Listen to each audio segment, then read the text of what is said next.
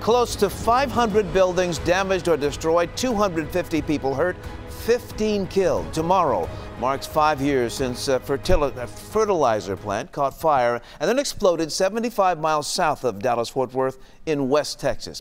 What caused it remains an unsolved mystery. But what we do know is that the heavy toll it took on that small community remains years later. Todd Unger explains in tonight's WFAA Original.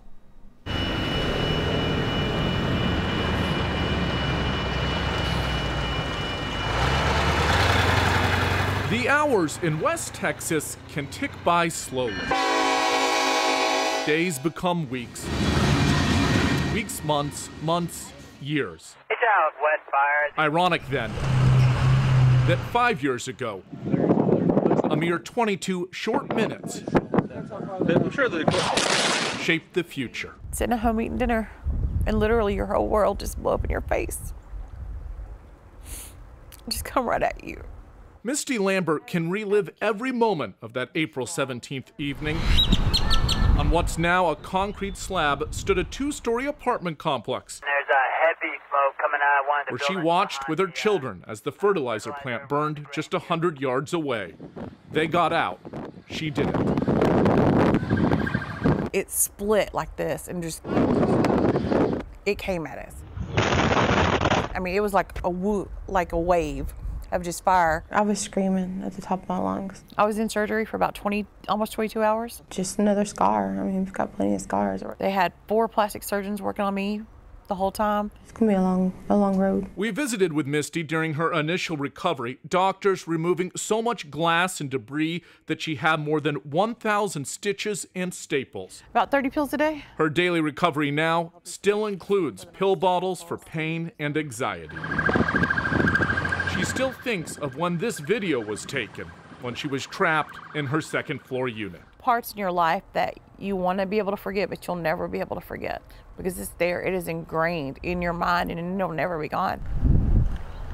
If memories are supposed to fade with time, that hasn't happened for the 2800 in West. This is about where it got really bad. This is where it got bad. This is Spring Street. Mayor Pro Tem and then volunteer firefighter Steve Vanek still recalls the panic on the streets after the plant's 30 tons of ammonium nitrate blew up. And he was looking up in the air and kind of waving.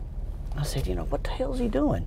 Come to find out, he was standing in front of a window and he got blinded. Vanek and others spent that night coordinating the images, now infamous, rescues from a nursing home, a triage unit on the school football field for scores of the injured. 15 people died. It could have been 50. Real easy and real quick.